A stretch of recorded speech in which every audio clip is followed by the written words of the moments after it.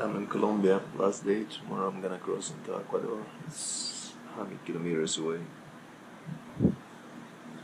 Just Google the places in Ecuador, and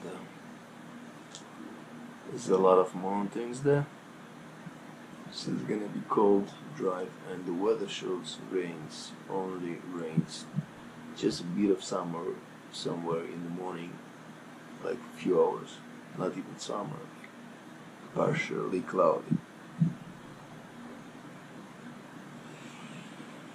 Oh man, I swear, since I crossed into Guatemala, I'm like chasing the sun and getting up in the mountains with such a weather.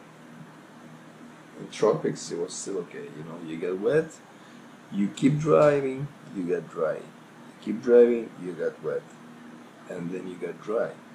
Or even though you got wet, it's not cold, so you can drive. I was driving at night, and I can still drive. In high altitude, it's not really possible because as you drive, your gloves become wet, first things, then fingers get numb, you don't feel them, and then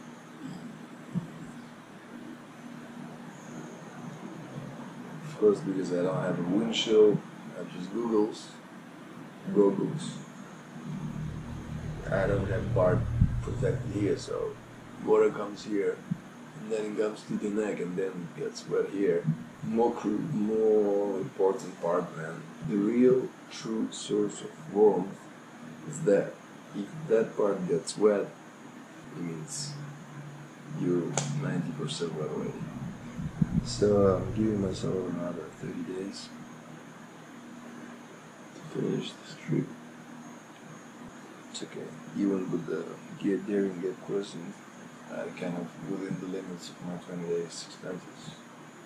Because I didn't spend much on the bike, because I was not driving a lot. Fuel, miscellaneous. So I spent like maybe $60-70 for necessary stuff, which is cigarettes and beers. I got start smoke more often now because I have more free time.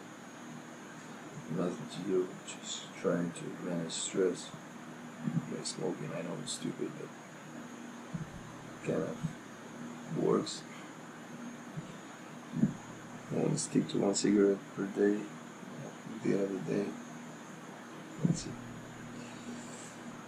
And yeah, that's it.